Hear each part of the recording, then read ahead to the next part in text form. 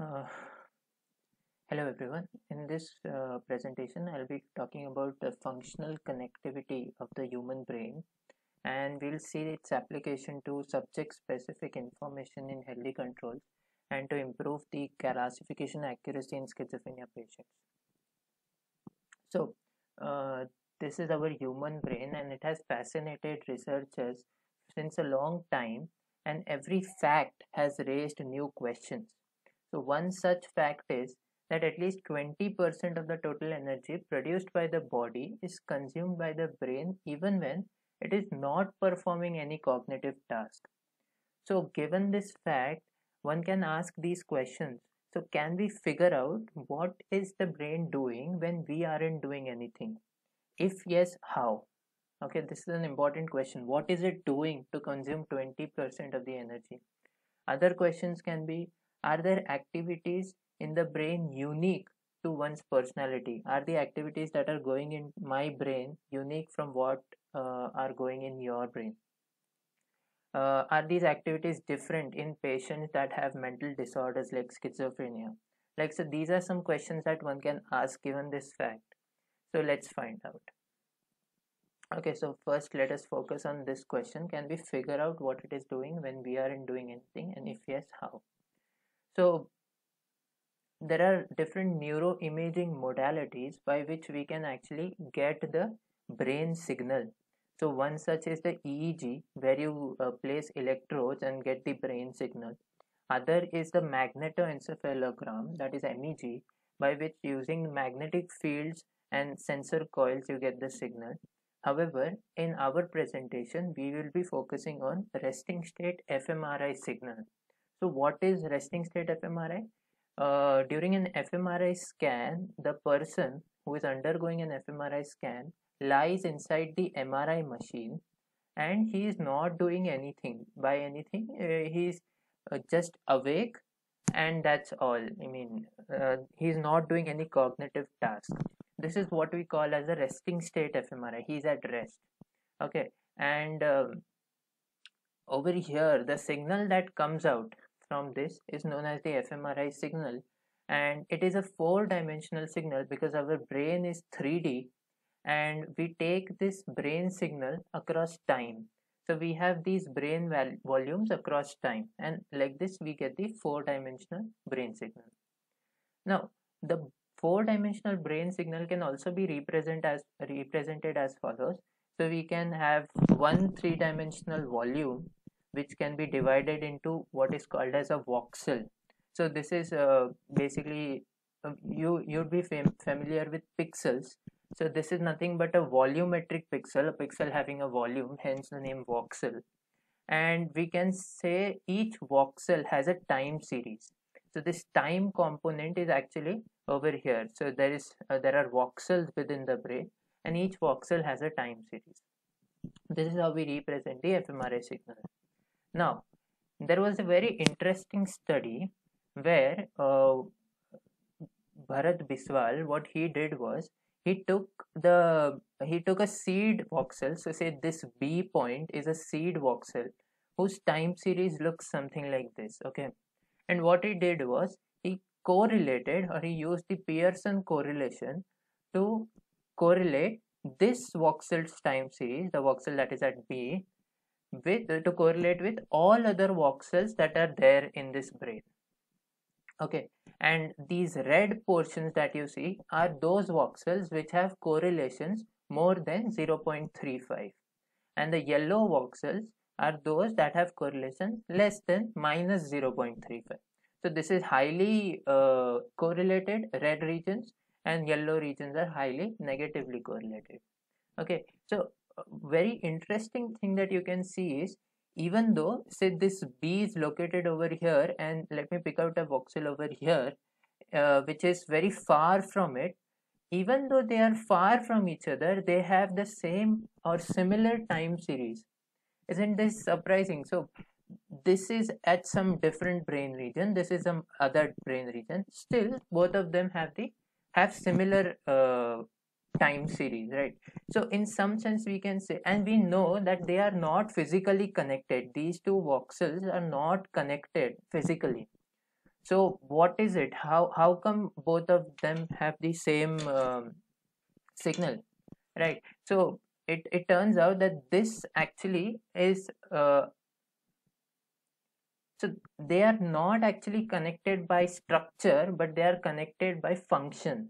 So there is some function that is going in the brain, because of which both of these voxels, they they belong to that function, or they are used in that function, and because of which both of them are connected, and hence there is this name functional connectivity that is given to it. Okay, so this is what we call as a functional connectivity. Now if you see the yellow voxel, it looks something like this. These yellow voxels are also important because they are anti-correlated. They also give some information about the seed voxel. It is just that it is 180-degree flipped, right? So they also have some information. However, if you look at some other place, you'll see that that is totally different from what is there in the seed voxel, right? So this is a brief to functional connectivity. And further, if you see over here, we got this pattern only because our seed was this. And yeah, one more important thing, that it is seen that this particular pattern is similar across different subjects. So today, if I go for an fMRI scan, a resting state fMRI scan, you will see such a pattern in my brain as well, the similar pattern. So not exactly same, but yeah, the similar pattern. And this is what proves that resting state fMRI studies have some signal. So there is these are not these are no noisy signals, but these are actually something that is consistent across different subjects. Now, if you change the seed voxel, so say if I take the seed voxel over here, so this voxel is now correlated with each other, then you'll see that this is the pattern that emerges. And it turns out that this is nothing but the default mode network. Now, the default mode network is a very interesting network because it is seen that this default mode network is only active when we are not doing any cognitive task. So while we are in rest, this is what is active. So this can be associated with mind wandering. So when you are at rest, when you're not doing anything, your mind wanders. Maybe it will be, what food would I eat today, or it will be something like, oh, what should I do in my open seminar. So something that is where your brain is wandering. This can also be related to some movies, like which Marvel movie should I watch next, and so on. So that is something that the default mode network is associated with. If you further change the seed, now if my seed is over here, I can get the visual network. So this basically talks about the visual processing in your brain. Then there's the frontoparietal network, and in the frontoparietal network, this particular network is associated to goal orientation. So what goal are you oriented to? So it turned out that this is associated with that. And then the motor cortex, where you basically the motor signal. So like if I move my hand like this is the motor signal. So this is the motor network that people found out. So like this, you can have different signals or different networks if you place your seed accordingly. Now this actually, if you see, is dependent on the seed, and this is a connection where one seed is connected to all other voxels, right? But what if I want all connections, that is all seeds connected to all others? So can I just do a simple correlation of every voxel with every other voxel? Well, the answer is no. Why? Because the dimension becomes huge. So there are roughly 1 lakh voxels in the brain, and if you correlate every voxel with every other voxel, you'll get a matrix, a correlation matrix, that is 1 lakh cross 1 lakh, which is huge dimension, and it becomes very difficult to process it.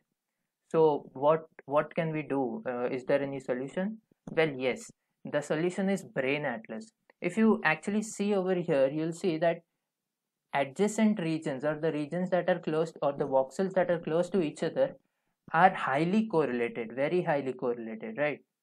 So because of this, you can see that we can actually put them into one region, And instead of assuming every voxel to be an independent quantity, we can actually bifurcate all these voxels into something known as a region. How? Using a brain atlas.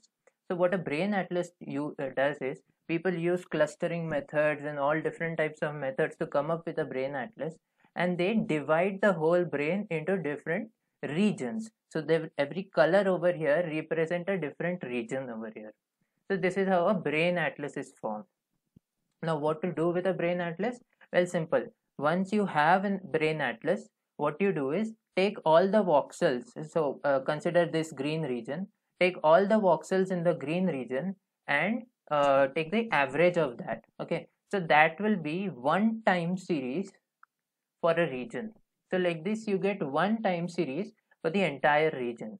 And if there are n regions in a brain atlas, you'll get an n cross n correlation matrix. So this is how you can get a full functional connectivity matrix. And if you also see over here, you'll see some areas where the correlation is high. So these boxes over here, it turns out that these are actually the resting state functional connectivity network that we just saw. So say for this, so this is the visual network. So all the nodes that are over here, so all these nodes or all these regions that are over here belong to the visual cortex, or over here the visual region that I just saw you. I just showed you, right? So this is the visual cortex. Similarly, this is the default mode network. So here you can actually distinctly see the different networks that are present in the brain, right? So these are the different networks that we will see. This is given by Yeo et al. Okay. So moving forward, now this matrix is actually a symmetric matrix. So what we do is we take the upper triangular part of this because it is symmetric, and we make a vector out of it. So basically grabbing all these values and making a vector out of it. Okay, so this is the upper triangular of the functional connectivity matrix, and this is how we can represent a person. So the person, say I went through the fMRI scan, I got this FC, so I will be now represented with this particular vector over here. Okay, now let us focus on some important points over here. One is, let us focus on the brain atlas. So there are various different types of brain atlases proposed in the literature. One is the whole brain atlas, which covers all the regions in the brain. Okay, so you may wonder, why is this not covered? So this is actually the white matter region, and fMRI signals basically focus on the gray matter region. Okay, so there is another study known as DTI, which focuses on white matter. Okay, we focus only on the gray matter signals. Now there is something known as the cortical brain atlas. The cortical brain atlas, if you can see, just covers the surface of the brain. It does not go in the interior. So here you can see this is the brain and only the surface areas are covered. It does not go into the interior. Okay, then there are spherical ROIs. So with spherical ROIs, what people do is people take a seed voxel. So using some techniques, they understand that these are some important voxels in the brain, and then what they do is they take a 5 mm sphere around that seed voxel, and all the voxels that come in that sphere is considered into the brain region. So like this we get the spherical ROI's brain atlas. Okay, so this, if you see, does not cover all the voxels like over here, but it covers only a certain area of that. Okay, so actually how do you understand?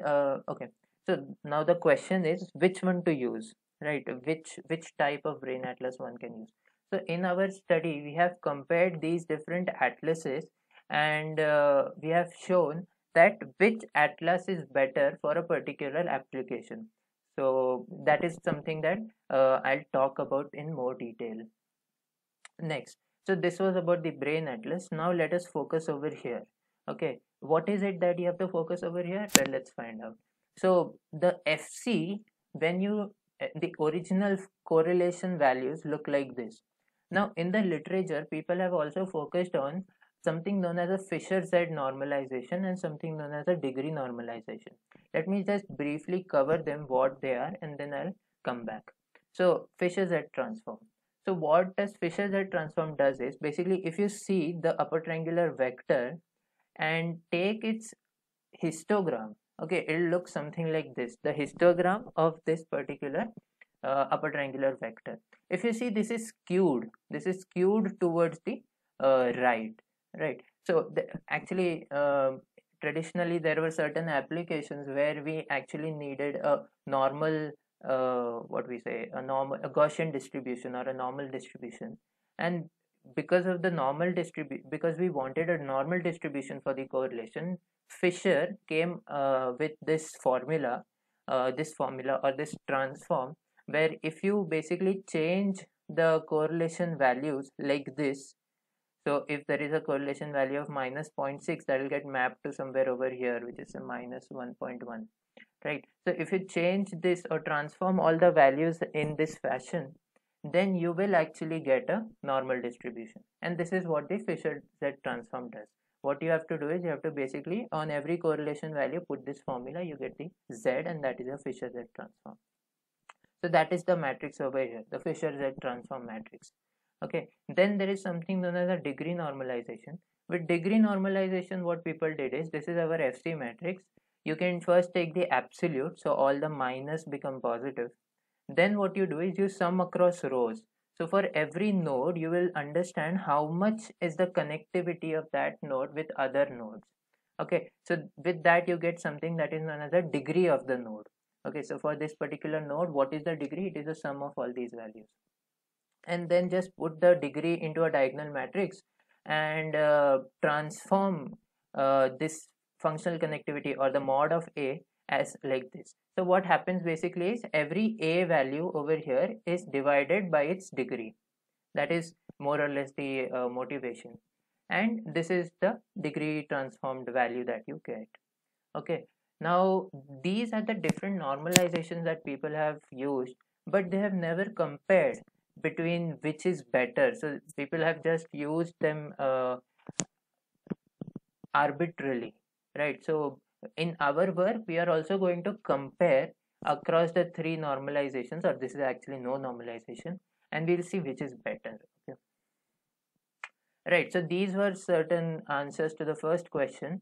Can we figure out what it is doing? Well, there is something that is going on in the brain, because the functional connectivity networks tells you about that. How do you do that? We can do that with resting state fMRI. However, we can also do it with EEG and MEG. The other question that we can ask is, are these activities of the brain unique to one's personality? Are these unique? Is my activity unique to your activity, and so on, right? Or different from your activity, or so on, right? So that is something that we will see now. So the motivation is as follows. So say consider face images over here.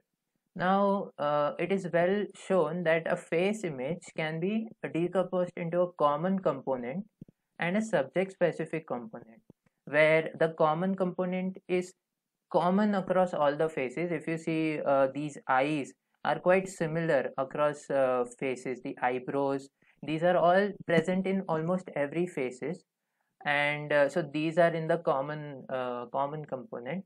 Whereas if you see the nose, if you see the structure of the nose, it is so different. So if you see the nose over here and if you see her nose, it is so very different, right?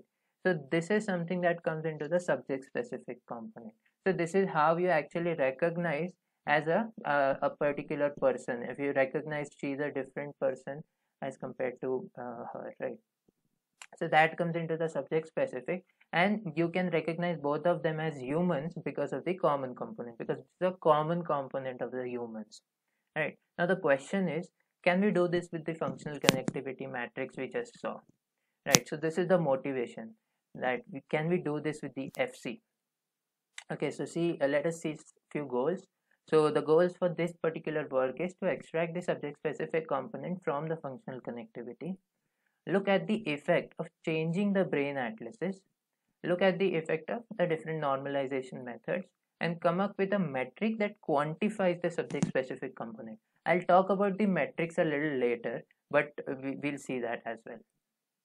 Okay, so for proving the hypothesis, we have used two different data sets. One is the Midnight Scan Club dataset, and the other is the HNU dataset.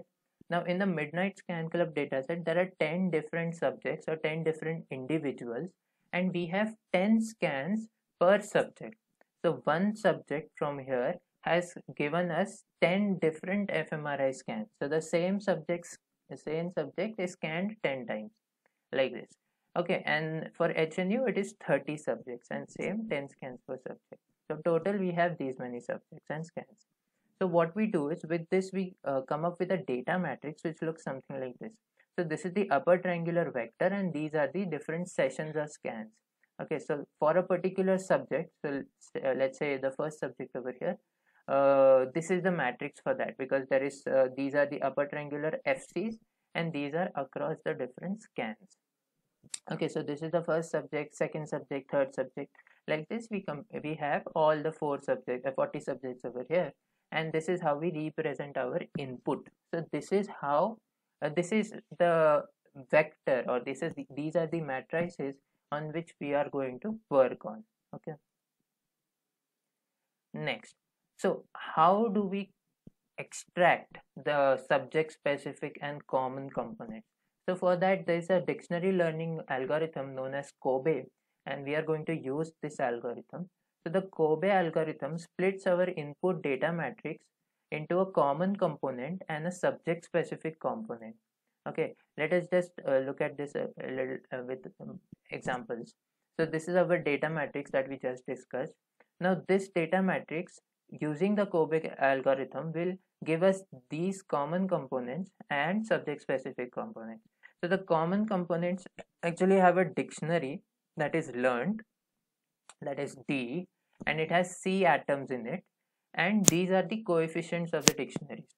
Now these atoms, if you see, is common across all the subjects. All the subjects can be created by a linear combination of these atoms. Okay, hence this is the common component. However, these are subject specific, so these components are unique to the particular subject. Okay, so it's just comparing them with the face images. These are the face images in our analogy. This is the common component that we'll get for the face, and this is the subject specific component. Okay, now first let me just briefly tell you how Kobe works. So, so this is our problem. We need Y to be separated into a common and a subject specific component. So first we find out D, this common subspace matrix, using the Kobe algorithm. So this is the Kobe algorithm. I'll not go into the detail because this is not something that I have proposed. And you once D is found out, we then find out Xn like this. So just take the transpose and then do some linear algebra stuffs and use least squares to find out Xn. So when you use the least squares, it is an assumption that the D transpose and so D is a orthogonal matrix. So every atom in D is orthogonal. Hence this becomes identity. So that goes, and then these two are also assumed to be orthogonal, and hence this also goes away, and hence we are just left with Xn. So this is how we can get Xn. And then what we do is we just subtract yn from dxn that we have got over here, and we get the subject specific component. We'll just look at that in a second. Right, so how do you actually use Kobe? So it is as follows. So there are two pipelines, and this is what is proposed. So there is a training phase, where in the training phase you have the data matrix, you get the D using the Kobe algorithm, you get this using least squares. Then what you do is you multiply these two, you get dxi. Now that you subtract from the original, and that is how you get the subject specific component. Okay, then for the test, what you do, so this is the training phase. Okay, now in the test, when a new scan will be given to you, what you'll do is, so in the new scan you will not have a matrix like this, because now you don't know whether which scan belongs to which subject, right? So here actually you will have the different FC vectors, so one scan only, right? So that is something that you will have. and what you do is you find the coefficients using least squares. Coefficients of what? You take this matrix, that is our D matrix, put that over here and find its coefficients. Okay, so these are the coefficients with respect to this on these. So these are the bases over here. Again, same thing. You get x, you multiply dx, subtracted by the original y, and you get your subject specific component. Now, the question over here is, how do you know this is right? Well, in the case of face, you can actually visually see that it is showing you the nose and so on. But over here, we cannot actually visually see whether this is correct or not. We need some metric, or we need something to identify whether this is right or not, right? So for that, there are the different metrics that are, some are existing, and there is one metric that I have proposed. So first, let us look at IDIF, which is actually individual differentiability. So how does IDIF work is as follows. What you do is you have the ith session of all the subjects over here in this matrix. Okay, the ith session of all the subjects. Then you have the jth session of all the subjects in this matrix. Okay, what you do is just do a correlation between them and you get this. Let us just understand this matrix a little more better. So let's say here you have one subject. So this is subject 1's ith scan. Okay, now this particular first column is again subjects 1's jth scan. So these are the two different scans, right? So this is the same subject, this to the same subject, but different scans. And when you see the correlation value, it will come over here on the diagonal, and this is the same subject scans, right? So this should actually be more similar because it is the same subject scan. So the same subject scans should be similar, so this should have a high correlation value. On the other hand, if you compare subject 1 with subject 2's jth scan, that will come over here in here, and this should not have a high correlation value because these are two different subjects, right?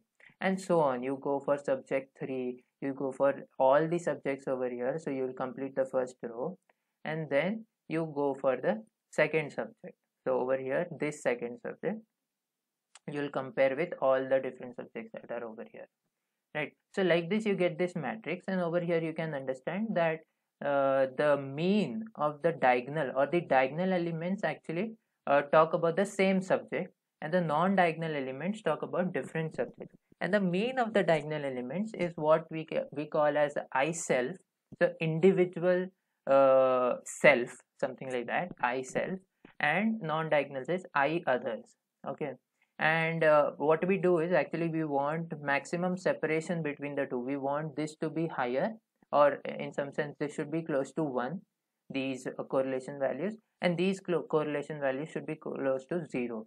So ideally I self should be 1, the mean should be 1, and this should be 0. So 1 minus 0 is 1. Into 100 you get the percentile, a percentage kind of thing.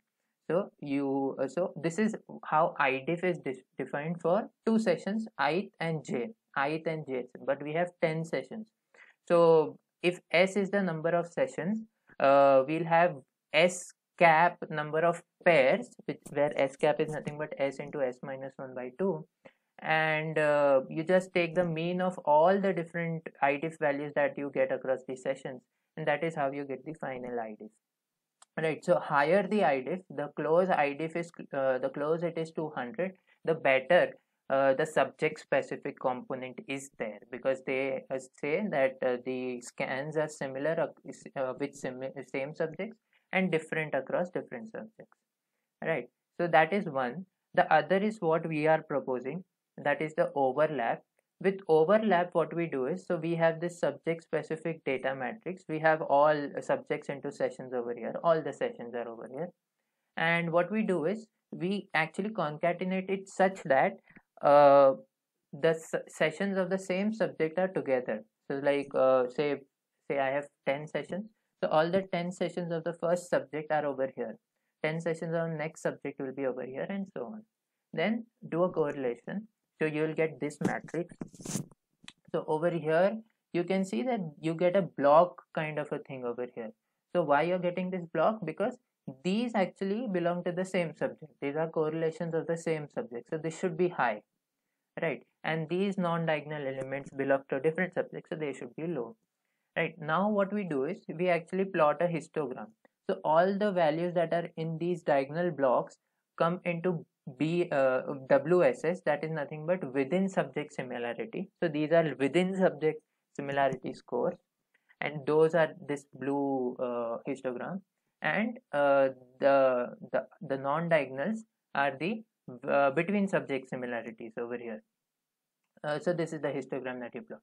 Now, given this, what we want is we want to find out the correlation value or the threshold if if a particular correlation value is above the threshold, I'll say it belongs to the same subject. If it is below the threshold, I'll say it belongs to a different subject. So how do you find the threshold? Simple. So this is the threshold that will give you maximum or the minimum error, right? So this is a threshold that we find out. So basically just find out where the histograms are intersecting, and then if you just zoom into this part, there'll be some values that are in error, and this is our metric. So calculate the total number of points that are in error, and this is overlap. So we want ideally to have zero error. So overlap, it is better if it is zero, and the higher the overlap, the less good your subject specific component is. Now how do you test a new subject? So this is again training phase. Now during the test, what you'll do, this is the subject specific matrix you have. So these are all the test subjects. uh, Go through the correlation. So this is the correlation that you get. Now again use the histogram technique. So all these come over here and all the others come over here, and then use the same threshold, right? So the threshold will now come from here. Now this will not be an intersection of the two histograms, but it will be the threshold that comes from up, right? And whatever is that in error is the overlap value during test. Okay, so this is the metric that we are proposing. This is this actually takes this metric takes care of the threshold that one can use, the optimal threshold that one can use to identify a particular subject. Now further, if you see IDIF, it says that the means of the within subject and between subject correlation should be far apart for better repeatability, right? So if the means are far apart from each other, if these means are far apart, that means your actual distribution is going away, which is something that we want, right? So that talks about the distributions or the means. However, overlap talks about that there should be a threshold that can differentiate between the within and between subjects with minimum error, right? So both of these are important. This gives you better repeatability or generalization, and overlap gives you one objective threshold that will work for all the subjects. So in order to in some sense combine both of them, what we use is we use the ratio of IDIF to overlap. We wanted a minimum overlap, so ideally 0, and we wanted a higher IDIF, ideally 100.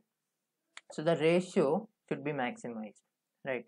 And this is how the ratio varies when overlap and IDIF are varied. So whatever results that we'll show you will be based on this ratio now. Okay, right? So these are the results. Okay, so let me just quickly go through the results. So here there are the different normalization methods that I just talked about. This is the training phase and this is the test phase. Okay, important observations that one can make over here is, one, if you see Fisher Z normalization is working better than the no normalization and degree normalization. So over here you can see just a normalization technique can give you improved results, right? A very important point to note over here. Other, if you see over here, the different colors actually talk about the different resting state networks that we just discussed. Okay, I did not discuss all of them. I just discussed which were important for my work. So if you see the red one, that is the default mode network, which is associated with mind wandering. It is giving you a very nice, or it is giving a higher subject specific component. The other is frontoparietal, which is associated with goal orientation, your goal orientation. So these two actually make sense. They are different with respect to different individuals, because of which they are at the top. On the other hand, if you see visual network over here, the visual network is low because inside the MRI scanner, everybody would be looking at the same thing, the MRI scanner from inside, right? So there is not something subject specific in this particular network. Everything is same, right? Same goes for the motor as well. This is the motor network, right? So these are some more contribution, some more observations. And then if you see the Kobe algorithm, this is the Kobe algorithm which we propose. It is giving you the best subject specific component. You can see that these are the other algorithms used in the literature, and we are comparing it with the Kobe. And you can see the results are quite similar. I mean, the trend is quite similar as you change the normalization schemes, or if you change, if you see training and testing. However, this drops down. The training has a score of 1.5 and this has 0.8, but still it is doing better, at least from the original. This is by not using any dictionary learning algorithm, just using the original correlation values, or in this sense Fisher's error and in this sense degree normalization. And these are the different dictionary learning algorithms. Now the other is variation with atlas. So one important thing that I want to tell you over here is that if you see the arrangement of this atlas is important over here. How have I arranged the atlases are in decreasing order of average voxels per region. So decreasing order of average voxels per region. What do I mean by that is, if you see Schaffer 100, it has a lot of voxels per region. So if you consider one region, you'll have these many voxels, and I've just taken the average. So it has the maximum average voxels per region. So what happens is, when you compute the FC, there's a lot of average that you'll have to do. So these many voxels you'll have to average out, because of which you can get an averaging effect. On the other hand, if you see power, it has very low voxels per region. Okay, so over here the averaging effect would be less. So this is how we have arranged the atlases, and you can see that as the average number of voxels decreases, the ratio actually improves, right? You can see an upward trend. Now if you see this point over here, you can see this is having actually 400 nodes, and because of that you can see it has a very good IDIF value, ratio value, right? But if you see Dosenbach, it just has 164 regions. Still it is comparable to the 300 ROI atlas as well, right? So the important conclusion one can make is that more number of regions are also required, and less average voxels per regions are required. Okay, and so these are some important observations on the which brain atlas you should use. Okay, so that is the second result. Now talking about the last question, are the activities different with patients having mental disorder like schizophrenia? Okay, so well, let's find out. So what are the goals for this work? First, you'll have to classify between schizophrenia and healthy control. Is there any classifier that we can train to distinguish between schizophrenia and healthy control? Look at the effect of brain atlases, look at the effect of normalization methods. This is the data set that we are using. There's a UCLA and a COBRA data set that gives me these many subjects, healthy and schizophrenia subjects, and in total we have these many subjects. So what is the overview?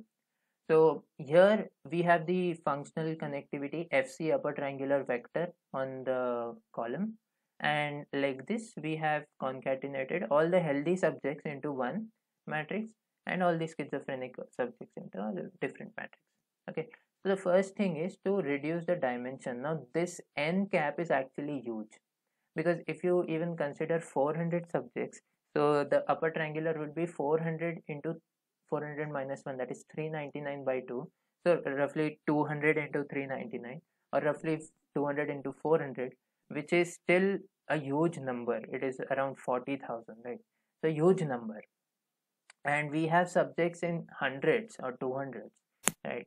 So this is actually a problem. There's a big dimension that you have over here. So first thing is to extract features. So we have to first understand which are important dimensions, or which are the important FC elements over here, and only use them. We don't want to use the entire FC upper triangular matrix. So for that we have two different feature extractors. One is t-test.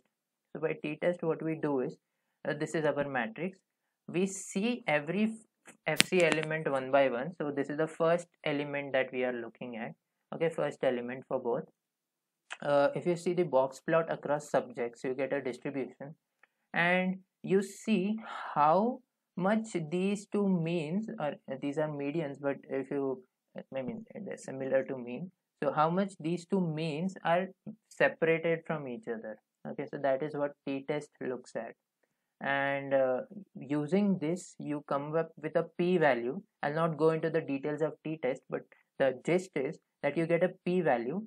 If the means are well separated, your p-value would be 0. If the means are not well separated, if they are same, then your p-value will be 1.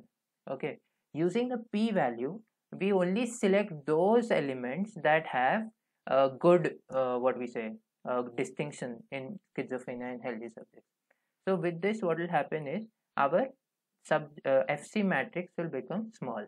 So this was n cap. This will now become MT test, and this will become MT test for schizophrenia. Okay. The other that we can use is Kendall tau. With Kendall tau, what we do is, just say consider we are considering the ith element of FC. Okay, and we are considering the jth healthy subject. So we get x of ij. So this is a correlation value of the ith FC element and jth healthy subject and kth schizophrenia subject. Okay, this is a number. Okay, this is not a matrix. And what we do next is we compare. So this is healthy, ij healthy. This is schizophrenic. If you just subtract both of them, if the sign is positive, that is if xij is greater than xik, then what you do is, there is a nc. I'll talk about nc in some time. You just increment that. Initially nc is 0. Okay, and if it is the opposite, if schizophrenia is greater, then you increment nd. Okay, now this you have done for the first schizophrenia subject. So I am comparing this healthy subject with this subject, schizophrenic. Now I change the schizophrenic subject. Again, I do the same thing. I increment NC and ND accordingly. Third subject, and so on. You'll do it for all these subjects. Once this is over, what happens is, you have compared this healthy subject with all the schizophrenic subjects. Then what you do is, you go to the second healthy subject, compare again all the schizophrenic subjects. Okay, so like this you'll get m cross n. If there are m healthy subjects and n schizophrenic subjects, you'll get an m cross n different pairs. Okay, so the final tau that we calculate for ith FC element is as follows. So let me just explain this in a gist. So you have m cross n different pairs. NC talks about, for that particular pair, for that ith, the healthy controls are greater. How many healthy controls are greater than the schizophrenic patients? Or the correlation of healthy controls, how much it is greater than the schizophrenic patient. Now, if both of them are same, so if say, both of them are same, then that means that this particular element, this FC element, is not giving any useful information, because for half of them, the healthy controls are greater than schizophrenia. For other half, schizophrenic are greater than healthy control, right? So there is no general discrimination between the two for this particular FC, right? So hence tau would be 0 for that. So this is not an important FC, or this is not an important element for us. On the other hand, if D is greater, that is, for this particular element, mostly schizophrenia has more correlation value as compared to healthy, then what will happen is, your tau would be negative, which will tell that, okay, more schizophrenic people are having high correlations as compared to the healthy controls, and the same can be true for vice versa. So if healthy controls are higher than schizophrenia. So accordingly, you'll get a value of tau. Now, if you get a higher value of tau, that means that element is very important. And like this, what we do is we put a threshold on tau and we get a same matrix for tau as well. So this is what we call as significant connectivity. Right? We only choose those FC which are having good tau values. Okay. And then you do PCA for further dimension reduction because this also is actually huge, and so we use PCA for further dimension reduction, and then we train an SVM classifier. Now these are the results for the classifier. If you see the first thing, t-test and Kendall tau perform similar, so both of them. So this is a comparison across the different feature extractors that we have used. So both of them are quite similar, right? Other observation, degree normalization, if you see this particular row, works better as compared to others. Okay, so just by normalization you can improve your accuracy, just by normalization. This is a very important point. And if you remember, for the subject specific components, it was Fisher-Z normalization. For this, it is degree normalization, right? So this is an important thing to note. And if you see, these are whole brain atlases. So just if you see whole brain atlases, we have cortical and spherical ROIs. So these are whole brain atlases, and if you see over here, this also contains the spherical ROIs as well. So these have a better accuracy as compared to the cortical. So over here there is a 500 node atlas. These are the number of nodes that they have. 500 node atlas. It still has an accuracy close to 80%. However, with this 300 ROI, only 300 ROI, you can get accuracy close to 83 or 85% over here, right? So this is good. While there are some exceptions, but more or less, if you see the trend, so here we have just plotted the trend lines, a log trend line and a linear trend line. So this is what the trend is. And yeah, so that was one thing. The other was that yes, so that's all. Yeah. So these are the important observations that we made, that degree normalization works better and whole brain degree normalization atlases work better. So in conclusion, for the subject specific characteristics, default mode and frontoparietal network have better features than other resting state networks, is what we have found out. Higher resolution atlas with low average number of voxels are desirable. Fisher-Z normalization gives us better results over here. For classification accuracy in schizophrenia, whole brain atlases with higher resolution are desirable. Degree normalization gives better results. So for all the machine learning community that is listening to me, this is a very important observation, that please compare the different normalization methods that are there in your field before coming up to conclusions, right? So there can be a different normalization technique. Using that normalization technique, you can have a better accuracy or whatever you want. These are the different contributions of my work, and these are the publications. And I would like to thank Bharat Biswal, Atul sir, and Atul sir Minas for working with me. So they are Anil sir's collaborator, and last but not the least, Anil sir, because without them, my work and this presentation wouldn't have been possible. So that's all. I'm open to questions now. Thank you so much, everyone.